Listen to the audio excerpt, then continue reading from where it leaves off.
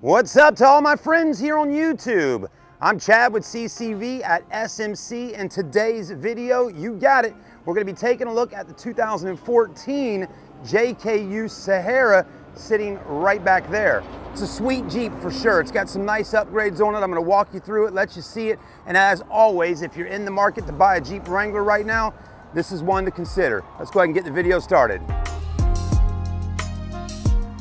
All right, everybody, so here's our 2014 Jeep Wrangler Unlimited Sahara package at Southern Motor Company. So I hope you enjoy watching car videos of vehicles for sale, because that's exactly what we're doing.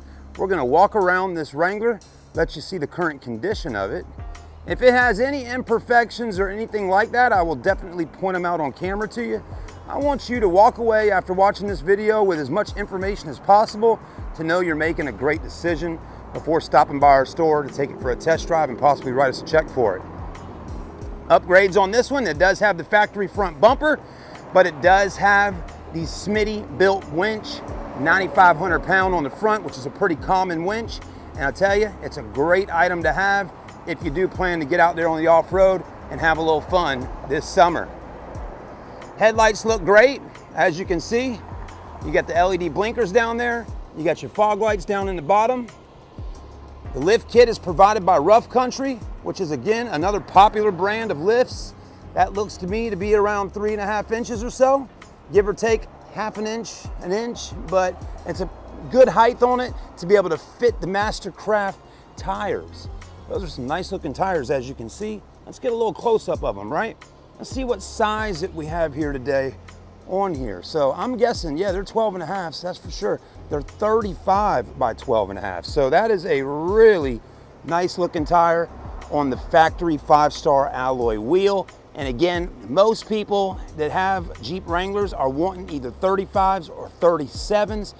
Also, if you notice back there behind the wheel, look at that. It's got slotted and cross-drilled rotors. So, you know, not a lot of people take the time to add those types of rotors on there, and they did it with this one. And again, there's those Rough Country shocks and springs right up in the front of this Jeep. All right, moving right along, right? We'll get to some of the more upgrades here in just a moment. Of course, it's got some LEDs up there on the hood. You got the hard top painted to match, tow package. You also got a MasterCraft fifth wheel, so all 5 tires matching up quite nicely. And here's the passenger side. Isn't that looking good? The color really pops. I mean, that is just a really cool color. Now, it doesn't have any running boards down the side, and some people actually take the running boards off. It really gives it a nice clean look without running boards. But if you're not as tall as me, 6 foot, you might need a set of running boards, right? Just to grab a hold of and pull yourself in. So that's really all up to you. But here at SMC, we're not adding any running boards onto it. We're selling this Jeep just the way it is. It's clean, it's got all the things that you would want. It's got an Alpine sub in the back, plenty of storage space, of course. Padding looks good around all your roll bars. Let's go ahead and start closing her up. Always want to close the top here first. Back window looks good. Shocks work just fine. Go ahead and close that. That's what it looks like, all closed up in the back. All right. This one's got the leather interior in black with the gray stitching. Looks really nice. No rips, no tears on the seats. They're in beautiful shape. We also do have the black carpet mats and everything. So this one hasn't had the carpets taken out of it. It also has power windows and power door locks, and somebody added on those to help you climb up into the vehicle a little bit easier, right? The doors do come off as any Jeep Wrangler. It's pretty simple to do. They don't weigh a lot, so it's pretty easy to take them off. Also, you're getting the factory handle right there to grab a hold of, and then somebody added those onto the A-pillar. Seats have the Sahara logo stitched right in there that matches the outside. And again, there's your seats, just common wear, which is normal for a vehicle of this age, but no rips, no tears. Leather wrapped steering wheel looks good, cruise control, audio functions. Mileage on this Jeep is right around 113,000. So 113,599 to be exact. It does have the touchscreen display, automatic transmission, 4-wheel drive, and heated seats. Pretty good stuff there. If you're wondering if it's got USB auxiliary, it's right up there. Not a bad looking Wrangler though. This looks good. The front freedom tops pop right off. So there you go. You can't beat it with this one. Here's your switch for your LED lights up front. Let's go ahead and take a look at that. So this one has added on, well, first off, you got this matte black finish Inferno logo, looks good. Then you got these right here on the outside on both sides. Then you got the light bar right there going down the middle. Now these actually can pivot, and that's usually what you do. If you're going off-roading this weekend out in the woods, you're gonna wanna take those and pivot them out like this to shine out into the woods that way, because I guarantee you, this light bar right here is gonna shine all out in front of you just fine. These are gonna be for the sides of you, so you can see if anyone's coming down a trail or walking through the woods. Again, some of those areas you go off-roading in, there could be more than one person out there at night or right at dusk. It does get a little dark in those woods even before it's completely dark outside. Under the hood is the 3.6 V6. There you have it. That motor came out in Jeep Wranglers in 2012. 2007 to 2011 is the 3.8. The 3.6 is known to have more horsepower and just to have more power in general. A lot of folks like the 3.6 if they can get themselves a four-door Wrangler with that motor. But the 3.8, there's plenty of them out there on the road currently today, and people love having a 3.8 as well. Do a few upgrades to it, and you can bump that power up to pretty close to what you're getting on this one. All right, guys and girls, let's go ahead and drop the hood down and take her for a quick ride.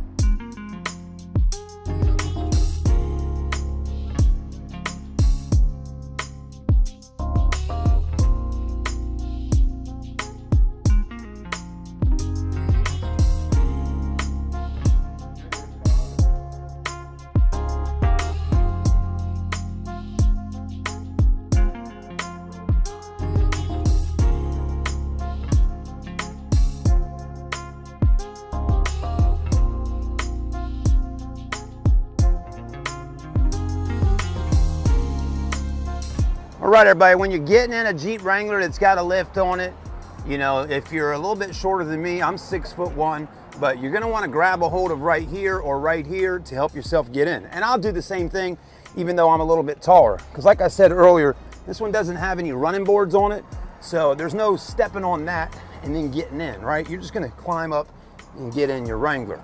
The height is fine though. You know, some Jeeps sit up even higher than this, but truly to me, this is probably like the perfect height off the ground. You know, you feel good, you're sitting up a little higher. You got those good looking 35s with those Jeep 5-stars. You can't go wrong there with that. The AC is blowing cold. I'm gonna go ahead and drop the fan speeds down a little bit and go ahead and get my seatbelt on. So if you're watching the video, I wanna ask you, you know, what is it? Why do you want to buy a Jeep Wrangler? What is it about a Jeep Wrangler? Is it your dream car? You know, is it a car when you were, you know, 15, 16 years old, you just always wanted a Jeep Wrangler, and now maybe you're at the point in your life where you can get one? Is it that your friends have a Jeep Wrangler and you want to kind of have something similar to them and they're having fun with their Jeeps and you want to have fun with it? You know, what is the reason why you want a Jeep Wrangler? So think about that, right? And I'm sure everybody has their own reason on why. You know, some people want to actually get into overlanding, off-roading, camping, and all of that. And they want a vehicle that's got four-wheel drive so they can do just that, right? So that could be a reason as well. And then there's a lot of y'all that just want a Jeep for the cool look of a Jeep because they look cool.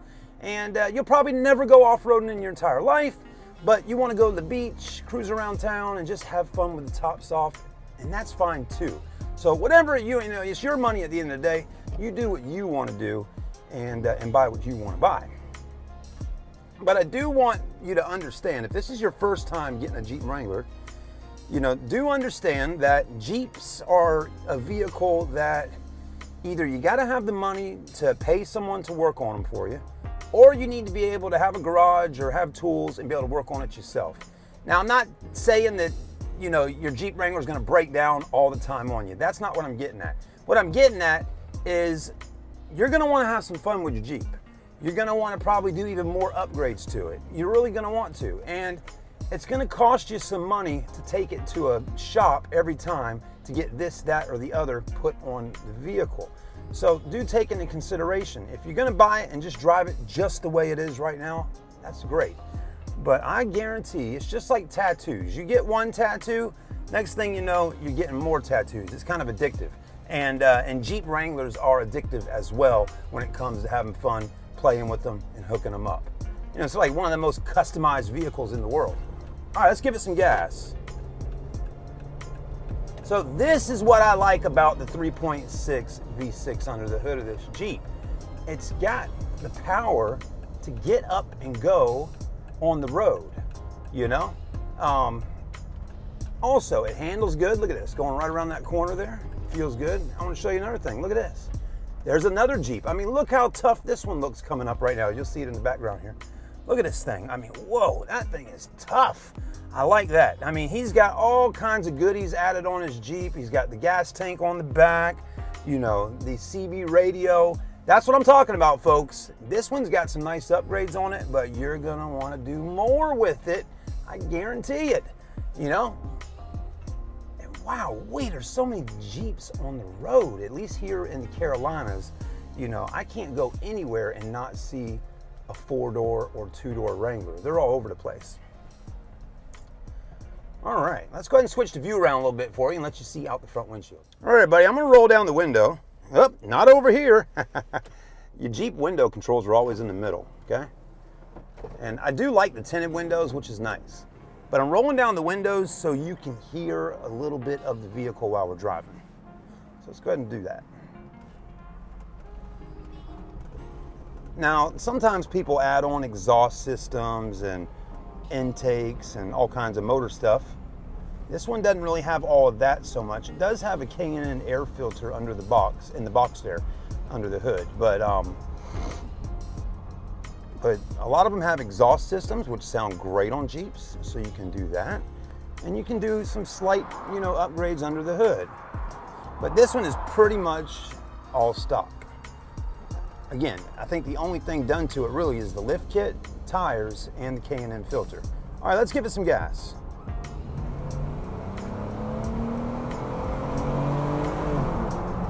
Plenty of power, I like it. Now I want you to realize all that power we just got done using on this road right here, which was just enough, is also gonna be the power that you can use when you're off-roading. When you're going to North Carolina and you're gonna go camping and you're gonna go to a park that's made for off-roading, right? You know, you're gonna see a trail and say, oh my goodness, you know, am I gonna actually really attempt to do that? You're darn right you are. You're gonna do it. You're gonna let down some air out of your tires and get them to about 8 to 10 pounds of pressure. And you're gonna put this bad boy engaged in 4-wheel drive, and you are going to have you and your friend or your girlfriend or by yourself or boyfriend, and you're gonna get out there and have some fun. Get some mud on your Jeep. Really just do it, okay? Now I do suggest you, if you're going somewhere where it's gonna be a muddy ride, better put your doors and your roof on and roll your windows up in those types of situations, or I guarantee you, your Jeep will be full of mud. And you know, but that's the fun thing about Jeeping, is getting dirty and all that, going home, getting the water hose and just washing and cleaning her off. All right, guys, thanks for watching with me. So price on this one today, if you wanted to buy it, is $29,500 for this 2014 JKU Sahara, loaded out with just around 113,000 miles. If you say to yourself, okay, I like it, that's the one I want, can I get financed on it? Can these guys help me get a loan? Absolutely, we can help you. So don't worry about that so much. If your credit's looking good, I'll do what I can to get you a great term so your payments aren't crazy high and get you a decent interest rate. So think about all that kind of stuff.